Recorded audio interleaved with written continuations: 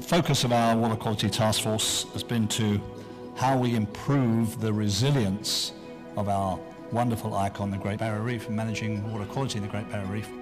We've made some progress, some good progress over recent years, but it's not been widespread, it's been patchy. This is an interim report.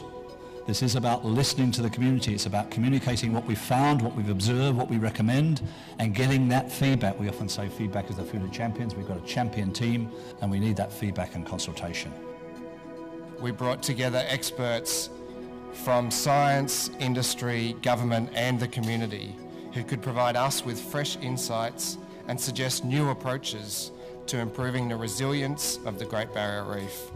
So the task ahead of us is not easy. We need to scale up our efforts and our ambition, and we need all industries, sectors and levels of government to work together to achieve our targets. In order to get the change that the future is requiring, we need to be much more large scale, more widespread, and everybody involved in this. We realised very quickly everybody looks for silver bullets. There's no silver bullets here. We need a complex mix of tools and processes.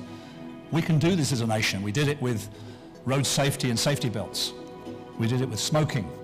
We did it in 2007 with the Queensland Water Commission and the 140 litre plan. So we can do this stuff. Let me reiterate my thanks to Dr. Garrett for his important work in leading this group, and all of the task force members for their support and hard work to help protect this natural wonder for generations of people to treasure and enjoy. I look forward to receiving the full report in May next year.